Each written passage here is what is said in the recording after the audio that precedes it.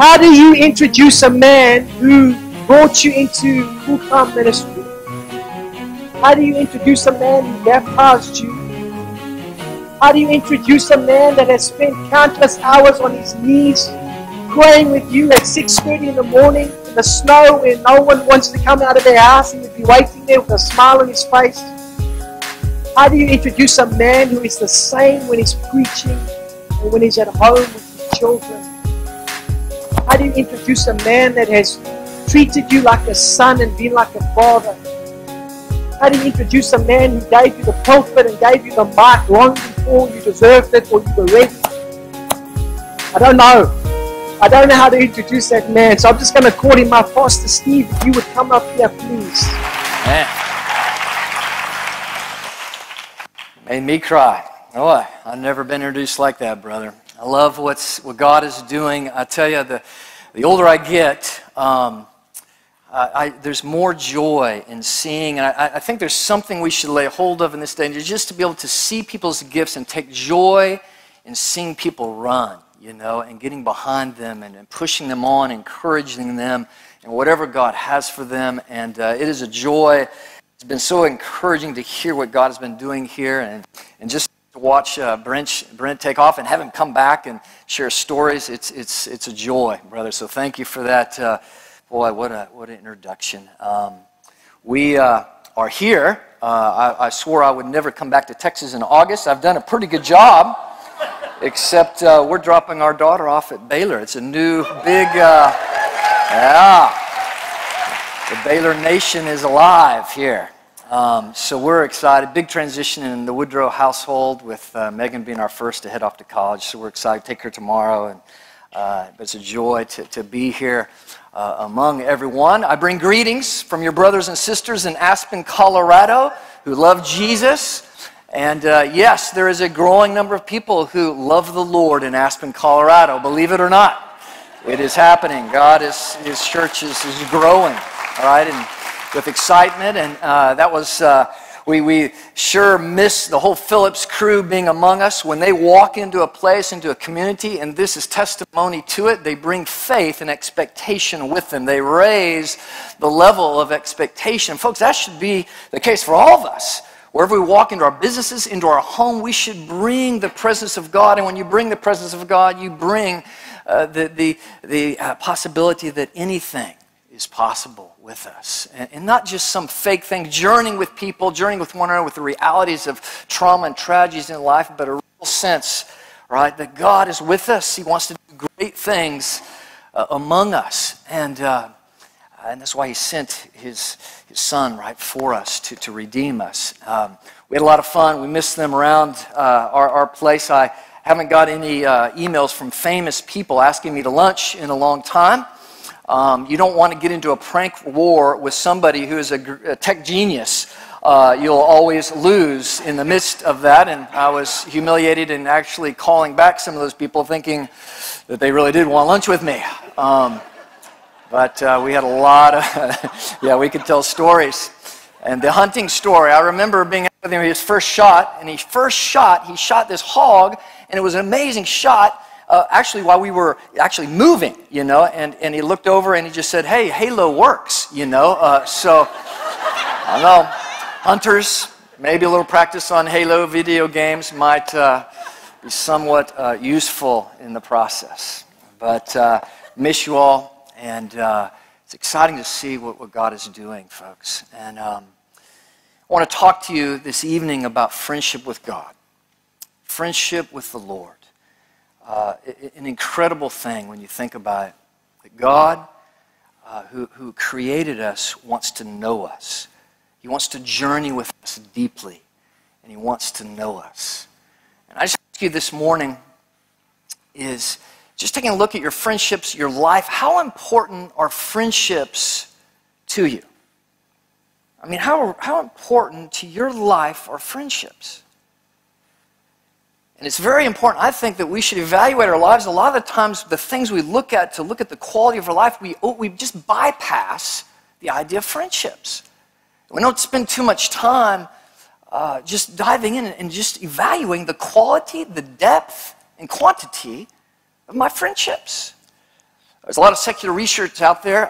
Maybe some of you are in tune with this idea of the economics of happiness. I never realized there was such a thing, but it's quite a big growing area of formal study in economics called the economics of happiness. And they have all these theories. So secular research actually shows, and if I remember right, I think one of these things is called the Easterlin paradox, if anybody's in tune with all that, but basically shows from research that the more money people make, the more affluence basically that people make, it does not equate to being more happy. Actually, all the research shows that after your basic needs are met and your health, you're relatively healthy, that just adding more stuff, more money, more affluence to your life does not increase your happiness. Now that's kind of a shot, isn't it, to what research shows, especially in the American experience and everything else. Wow, it doesn't really improve life. We look at our lives and it's just boring, isn't it? Without friendship, I mean, doing it alone, on your own, life gets really boring and myopic really quick, doesn't it? When you think about it, friendships in our lives, those are the things that open doors. I wouldn't be here tonight if it wasn't for friendship with Brent. I look back at friendships and open all kinds of doors, wonderful opportunities with certain friends, things I could never do on my own, or opportunities getting into amazing places, amazing adventures. Life gets big, right? When we engage in deep relationship based with purpose in life. But boy, when we don't have friendships, we don't have deep lasting friendships, life turns inward.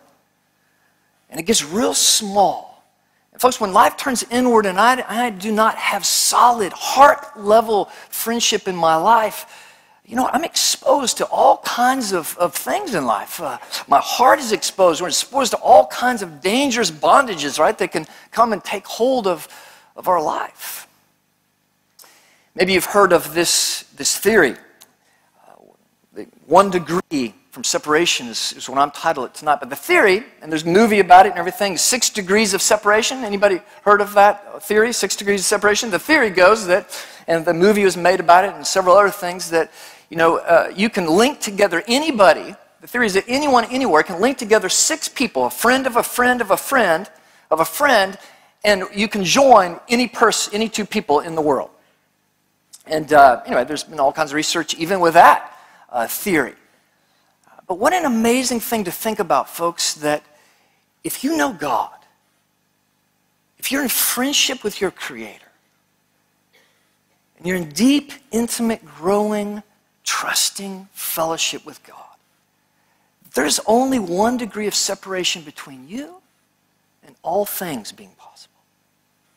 Every need, every desire, every dream, everything that God put into your heart for you, the desires of your heart, is that you don't have to depend on and get in the rat race of going through this person or using this person or getting in competition with this person or whatever. There's a freedom from misusing relationships because you're in fellowship with God. And you're in tune with what God is doing, how He's created you.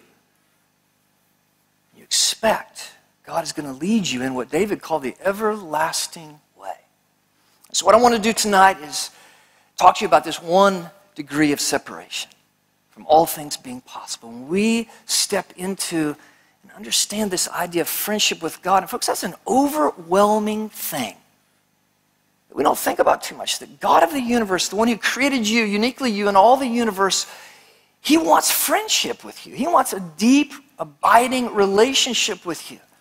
I just think even within our church circles and everything, we've done, I think, a lousy job of discipling, equipping people, showing people how to walk and step into that relationship and how to really live in that abundance. Remember, Jesus came to give life and to give it abundantly and to be about the Father's business, to have insight into what God is doing and being a vessel for Him in this dark, broken world. And to see amazing things happen, not because of who we are, because of God. Remember, Jesus promised streams of living water, right, flowing through our hearts. God's power, His love, His ministry through the hearts of His people to one another and to the ends of the earth. So I want to talk to you briefly tonight. And hopefully that faith will increase and God will move among us and expand our hearts tonight with a new passion, a new sense of zeal, a new overwhelming sense that not only does God want friendship with us, but God wants to invite us into what he's doing. He wants to actually live through us. He wants to present and represent his son, Jesus, through us into every sphere of influence that we have out there. So before we dive in, let me just pray for our time. Father, we come to you. Jesus, let me tonight make much of you, Lord. God, let us lift up your name, your word, you promise. It doesn't return void. And Lord, this gathering together, Lord, it's not about just attaining more intellectual knowledge. That's important. But God, unless you move, Holy Spirit, we trust that you say when your people gather together, you're among us, and you will do amazing things. You will meet the needs of your people who cry out to you, God. We trust you. Holy Spirit, I pray you'll move in this place. Lord, I pray you'll do something with friendships. Those who are here tonight, Lord, who are struggling, Lord, who don't have a friend, someone who knows their heart, who knows what's going on deeply inside them, Lord. Holy Spirit, I pray you'll touch them tonight. God, that you will restore, you will bring hope, God, that you will provide, Lord. I've seen you, Lord. I give testimony to thee throughout my life, God, asking for good friendships, and Lord, you providing abundantly, Lord. Well, come meet us. Let your word, Lord, sink deep within our hearts tonight. In the name of Jesus, amen. Amen. I want to read a couple passages before we dive in this morning, it's been a long day. I recently took the kids on actually Megan didn't get to go, but our 4 other kids, on a backpacking trip. We're an outdoor family. We went to Wyoming, to the Wind River Range, which is grizzly territory. It's quite exciting. Beautiful, rugged terrain, just amazing, amazing country. And we backpacked in several miles and with another family, just had a great time up there. And I did something different that I've never done before. I think sometimes with God's Word, we read big chunks of it, and that's important. But I just took one verse. It's this Psalm 25, verse 14. And the whole time we're out, I didn't read anything else, but I just meditated on that one verse. I asked God, Lord, make this verse alive. Let me go deep into this verse. Let me understand what you're saying in this one verse. And so every morning, get up early, get my coffee, and go out among these amazing views and just talk to God about this one verse. Sometimes we're just so into a routine or other things. I encourage you, sometimes just camp out, maybe even for multiple weeks or a month in one small section and let God sink it deep within you. The best way to memorize Scripture is when that Scripture, you know that God has personally spoken to you. Personally spoken to you through that passage. It's not just God's Word, it's not just His truth, but there's a real personal message of that passage into your heart. This is Psalm 25, verse 14. The friendship of the Lord is for those who fear Him, and He makes known to them His covenant. The friendship of the Lord belongs to those who fear Him, and He makes known to them His covenant, His promises. We flip over to the New Testament. John chapter 15, these should be up on the screen. Just starting in verse 14. This is what Jesus said. It says, you are my friends. And folks, if I had time, I'd take you on a journey from Genesis all the way to the end to Revelation. I'd show you God's covenant, his working from the beginning of time, creating us in His image, doing His covenant, calling His people, working His promises out, showing us the magnitude of sin, showing that He and only He has the solution for that. The heart, the core of God is that He desires to dwell amongst, He desires to know us and be in friendship with us. We were created with that capacity for friendship, for intimacy. If those things are not satisfied in our life, we can go off and accomplish all kinds of goals and purposes in life. But if my heart is not awakened to this deep need for intimacy, friendship, community, we were created to be in community with the Father and the Son and the Holy Spirit. An incredible, intimate friendship. So Jesus says, you're my friends if you do what I command you. No longer do I call you servants, for the servant, listen to this, does not know what his master is doing. But I've called you friends, for all that I've heard from my Father, I've made known to you. You did not choose me, but I chose you and appointed you, that you should go and bear fruit, and that your fruit should abide. In other words, it should remain, it should be eternal, so that whatever you ask the Father in my name, he may give it to you. These things I command you, that you will love one another. I'm growing more and more to realize that the lack of love is a direct indicator that there's a lack of friendship with God. If there's a church, a community of God's people, and there's a lack of love, a lack of care among one another, and that blossoms outward, it is an intimacy problem. It's a friendship problem. This evening, I just have two questions for you. I pray you'll take these questions and that you really think on them. You'll take these two passages and you'll really take some time with God to wrestle with, Lord, these promises are amazing.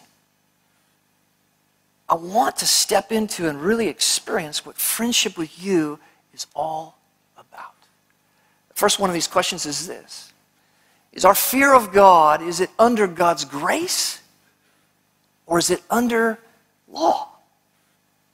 You know, there's a lot of talk about the fear of God. Some people, they go to the New Testament, it says that love, pure love, casts out all fear. In other words, there is a wrong kind of fear, and we'll talk about that. But the Scripture is clear from the beginning to end that God's people should revere. There should be a healthy fear of God. And I think for a lot of people, they're not sure what that looks like. So the question is our fear of God, is it under grace or is it under law? You see, if my fear of God is under grace, that draws me to God. Right? The Scripture says we're to boldly go before the throne of God's grace. But if my fear of God, if it is under the law, and we can go back and forth on this, if it's under the law, if it's under condemnation, if it's under guilt and shame and these kind of things, if those are a part of the equation, you know what happens is I step back. I step away from God. And I step back and I'm not sure how to approach Him. Grace is the greatest motivator. It is the greatest power that moves us towards God. Realizing He has open arms for us in this whole thing. So the question is, are we, when it comes to our fear and understanding that, is it under the grace or is it under the law? This idea of God's fear being under the law, there's a spectrum. And even all of us tonight, we're somewhere in this spectrum of understanding our fear of God, and the extremes on this. On one end of that is self-righteousness. And I've been in that camp. Self-righteousness, it means that I sit in church or among people, and my main thing is, hey, preacher, just give me something I don't know. Give me some more notes. Give me some more theology. Now, all that's important. Don't get me wrong. It's important that we go after that stuff, but self-righteousness is all about what I know. It is priding myself, though I might not even come across that way, but in my heart, really, it's like we see the Pharisees. It's what I know, and it's a subtle, powerful thing. And that's one extreme, right, on that side. But that is a fear of God that is under the law. In other words, I have a real legalistic thing, and it really keeps me from moving intimately into people's lives. Is my ministry to them is more about a knowledge thing. It's more about really where I'm at, what I know more than you. And that spiritual growth is strictly just an increase in knowledge. Now, the other end of that spectrum is really, I would call it just self-deprecation. It would be a lack of self-worth. It would be a sense of just being under shame. I'm not worthy. In other words, that's an aspect of the fear of God. Is that, God, I'm not worthy to approach you. I've messed up, and all of us, folks, in one way or another, have swung in this thing in one way or another, in the sense that we have a wrong view of the fear of God. This reverent, holy God that we revere and we honor, and that we realize, wow, this chasm, he's closed it. Jesus has torn the veil. I am to approach the grace, the throne, the presence of God, and to leave behind me, be convicted of my self-righteousness, and be set free from my self-condemnation. Be set free from holding on to my sin, my shame, living under the reality, right, of the gospel. A healthy fear of God. Folks, I recently, just actually before I came on the strip, I some new data came across my desk about the state of suicide in our country today. And I read these stats, and it broke my heart. Our little valley we live in, it's one of the greatest kept secrets. People don't talk about it. Actually, in this article, it said that it's amazing how few churches actually deal up front with this issue today. And the stats, that just a couple of them here, I just want to wake you up to the state of people's hearts in our nation today. Every year, over 1 million people attempt suicide. Every 17 minutes, someone succeeds. Between 25 and 34 years old, it's the number 2 killer. And the growing one is 15 to 24. Right now, it's number 4, but growing quickly. That should just break the hearts of God's people. And to wake up and realize that every day you realize there's people around you who are desperate to be known. And in this article, it went on to basically try to explain, why is this happening? What's happening in our country? We're losing our soul. There's a greater and greater sense of just emotional fragility going on in our culture today. And the article goes on, and it just ends with saying this thing. It says, these people are desperate to be known. Desperate. There's turmoil going on in their heart, but nobody really knows them. They haven't really shared what's going on deep inside their soul. Every day, folks, there's people around you who are desperate to be known. Desperate to be reached out to. See, God comes to us. He's a God who desires to be known.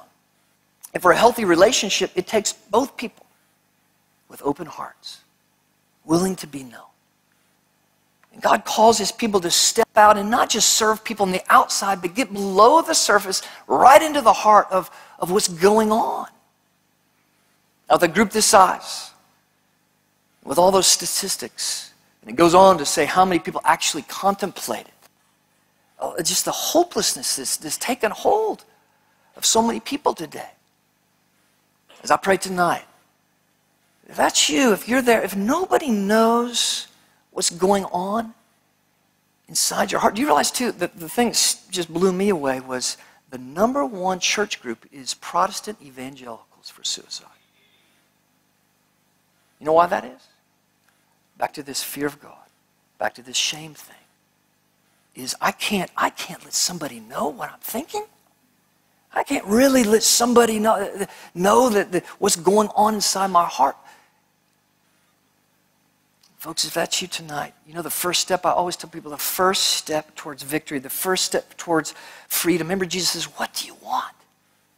You got to step out in faith and say, pray for me. Pray for me. Pray over me. That's the first step of opening my heart for God to come with his power and his truth right into my life to transform what's going on inside my soul. Folks, what about you? What the fear of God? Is it under grace? Is it a reverent thing, coming and wanting to step in daily into his presence and hear from him and what he's doing, allowing him to live in your life? Or are there barriers? Folks, we all have barriers. The question is, how are we going to let those barriers come down? The idea of grace, the fear of God being under grace. What does that look like? Folks, lately, just in looking at this idea of grace, and what an amazing hymn for tonight. But it just hit me when I was meditating on Psalm 25. it just hit me again, this simple but profound reality. God, you didn't have to save me, but you did. You didn't have to reach down out of heaven and grab my heart, open my heart, that I would seek your face. But you did. And you realize that, and immediately, sometimes people say, whoa, that's not fair. Folks, if there's anything in my heart that says, God, that's not fair, then I don't understand grace. Grace is God did not have to, it's unmerited favor, but he did. He opened my heart. In this passage in John, right, Jesus goes on and says this, he drives it home, doesn't he? He says, you did not choose me, but I chose you. I chose you by God's almighty grace, and I appointed you to go and bear fruit that abides, fruit, in other words, that has an eternal impact. And folks, when we learn the fear of God, to live under his empowering grace, we're no longer satisfied with purposes and goals and things in life that don't have an eternal aspect to them. In other words, I start living with a whole new perspective on my goals at work, my goals at home, my goals for my children. Is I want more out of life. I want fruit that lasts. I want to leverage everything I have, right? I just want more. I start getting hungry for God. I get not satisfied with things that used to satisfy me because grace is motivating me. And I have God's eyes. I'm more about God. What is your business here? I'm more empowered with seeing people's hearts come alive and radically changed for him. I'm more impassioned to see true breakthrough for people, chains truly broken and tore down. Fear that's under grace, folks, is a fear of God, an honoring God, a revering of God that moves towards God.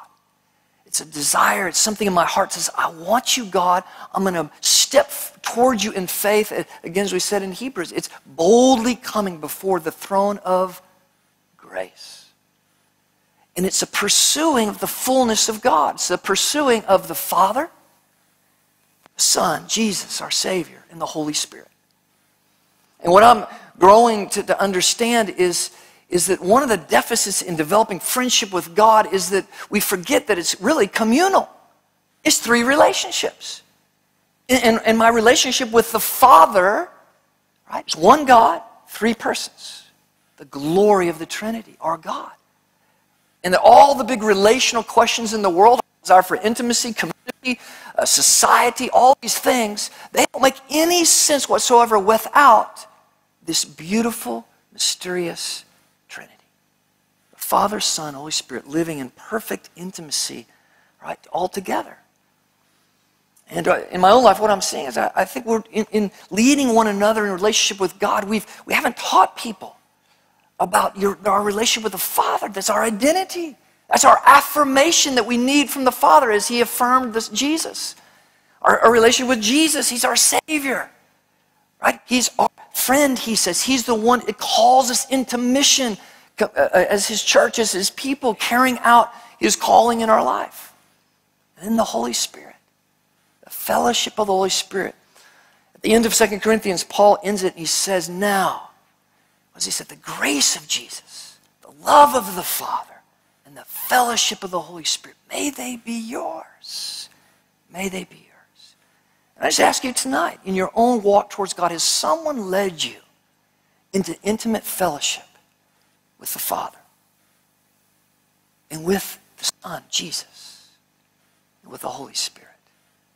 Many of us in our traditions, we might get one or, we're maybe all about Jesus. But to move into the fellowship, the fullness, remember Paul in Ephesians, he writes about the fullness, that we come into the fullness of God. It can't be done without moving in this incredible walk with all three persons of the Godhead. Jesus comes, he saves us, he introduces us to the Father. The scripture said the Father and the Son pour out the Spirit of God on the church.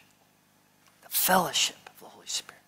God's lifeblood through us to continue on the work of Christ in this world. That's the fear of God, a healthy fear of God that is under God's grace. Next question. Just looking at this idea of the friendship of God tonight is, I ask you, this idea of Jesus, remember, he calls us, he appointed us to go and to bear fruit that lasts, abiding fruit. In other words, the earlier part of 15 is being connected to the vine and being fruitful and bearing this fruit that lasts. And so I ask you this evening, are you trying to bear fruit for God by greater performance for God or by greater intimacy and friendship with God? I don't know about you, but I grew up performance. Get a lot of kudos for performing well. It's doing more, doing it better for God. But when it comes to, and we can get by with some of that for a while, but pretty soon we head up against certain things. Oh, Lord, we need breakthrough here. Whether it be in people's souls, bondage that's going on, relational trauma or issues. Well, God, we come to a place, I need you to move. I need you to act, Lord. What do I have to do, God, to get breakthrough? And I think too many times, even in the church, and I've been guilty of it in all of our traditions, is we just heap upon one another's steps, or just do this, or here's the key, or do that. When the answer all along is greater intimacy. And Jesus continues to make this clear. He modeled it for us in how he spent time with the Father, getting the Father's heart early in the morning before he went out in his life. When the disciples came, and they'd been healing, but they came to this one boy, they just could not get him set free. And I remind everybody, Jesus didn't say, boys, sometimes you lose the battle. He did not do that. He said the most amazing thing where he says, this kind. You can't get breakthrough with this kind without what? Greater fasting and praying. In other words, greater intimacy with God. You got to press into that throne to have your faith strengthened. Because that 1 degree of separation is, if you're in friendship with the creator of the universe, all things are possible. The reality is we live in a broken world. Right? And there's constantly this tension between the now that I'm experiencing, right, and the not yet of what is promised. And God calls us, right, even in the Lord's Prayer. Right? Lord, your will be done on earth as it is in heaven. Right? To bring your will, Lord, through me into this situation.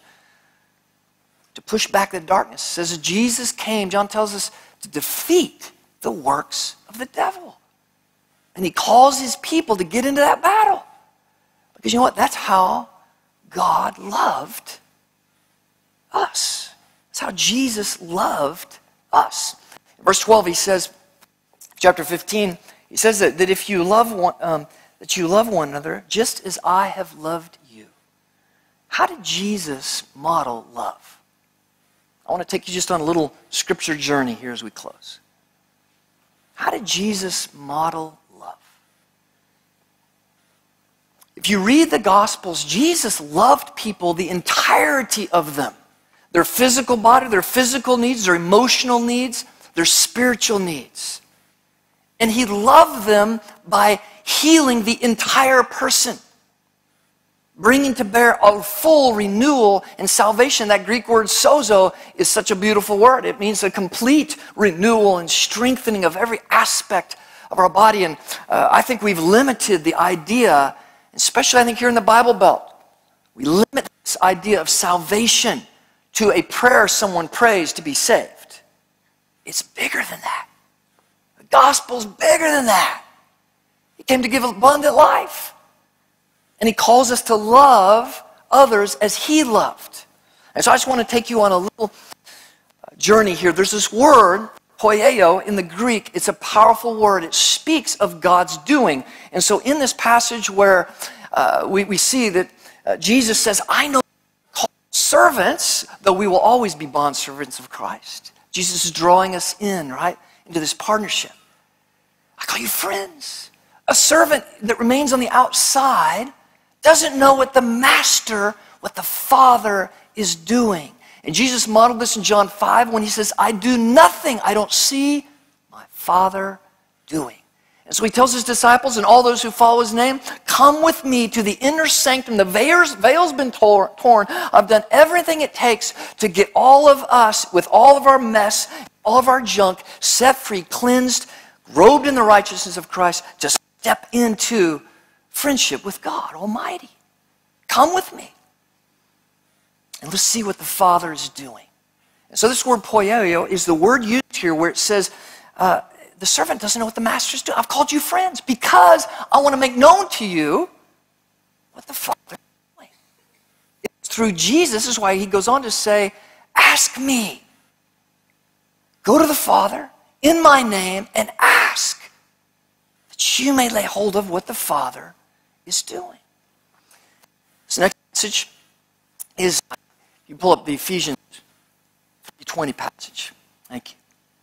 It's the same word. Now to him, I'm sure everybody knows this passage. It was one of now to him who is able to do, there it is, the poieo, far more abundantly than all we ask or think, according to the power at work, where? It's within us.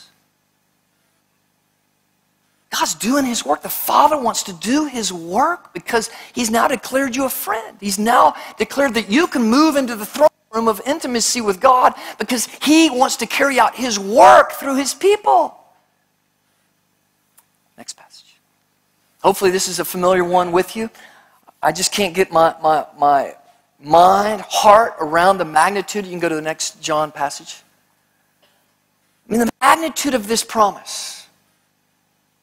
I think it's time for the church to wake up, church big C, and say, God, your promises, and remember all the way back to the Old Testament, what does he say? The friendship of the Lord belongs to those who fear him, and he will make known to them his covenant, his promises, his will, his desire. And look what Jesus does. Say to you, whoever believes in me will do the works that I do. Poieo. And greater works than these will he do, because I'm going to the Father. Those are massive promises. And you know what? I can't go after those without you. The body of Christ, that's why it tells us in 1 Corinthians, is to go after the gift of prophecy. It's not some weird fluting thing out there. It's just encourage one another. Hebrews says, stir up one another. When you come together, push one another on to what God has for you. And yes, we live with all kinds of unanswered things, struggles, big issues in life. And faith says, I'm not giving up. There's things I'm praying for that haven't got breakthrough yet. Lord, please, break through. Today's the day. But you know, it sure helps when I have someone come along. In our church, we're praying for my sister, for her kidneys to come alive. We believe God's going to do that. And we were in the midst of worship, and a young man visited from Mexico City. And man, this young guy, he just encouraged me. He came and said, what can I pray for? And he feels like he has the gift of intercession. And every time at church, during prayer service, he'd come and put his hands on my kidneys, and he'd pray for my sister's kidneys.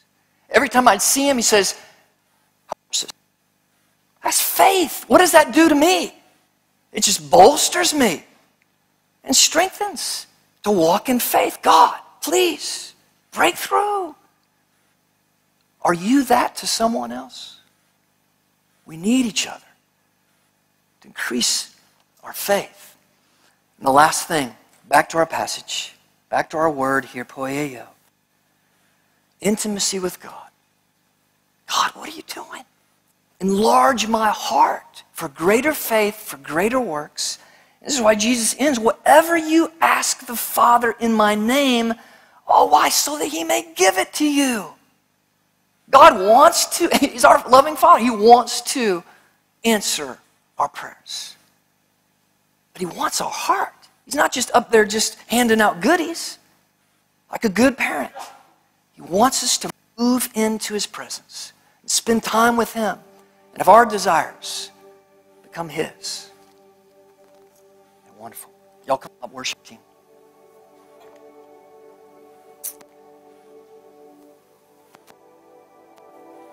Folks, I'm looking at this idea of friendship with God. Lord, just show me something. That the incredible freedom that comes from when I really believe there's only one degree of separation to anything being possible in my life. I just have to go to God. Because if I don't do that, I'm easily bound up with comparison. Comparison leads to competition. Competition leads to coveting. And I get all bound up. Friendship with God is the most freeing thing there is in life. It frees your heart. Trust God. He's got good things for you. And He wants to move through you. And so tonight, just maybe invite the prayer team up. Just encourage and ask you if God's moving tonight. I really felt like when I was praying tonight that, boy, if you're here and you feel like you don't have someone that knows your heart, that tonight, not that you would even have to reveal what's been going on, but that you would come forward and you would just say, pray for me. I need a friend. I need someone to journey with, I can share my heart with, and for God to move and bring healing. And the other thing I feel tonight too is just, boy, if you're carrying something, again, there's something powerful about saying, pray for me. I've had a hard time trusting God with this issue. Lord, may you break through, bring freedom to me. May I release this to you, God. I trust you. Increase my heart's desire to come after you. Father, we thank you for tonight. Lord, your rich and wonderful blessing. I thank you for your word. And God, I pray for an awakening among your people, Lord. A greater desire to spend time with you, to get your heart. Lay hold, Lord God, of what you're doing. God, I pray that you move tonight. Holy Spirit, that you'd move in this place. Open the hearts. Overwhelm your people, Lord, with your love, your mercy, and your grace. In Jesus' name.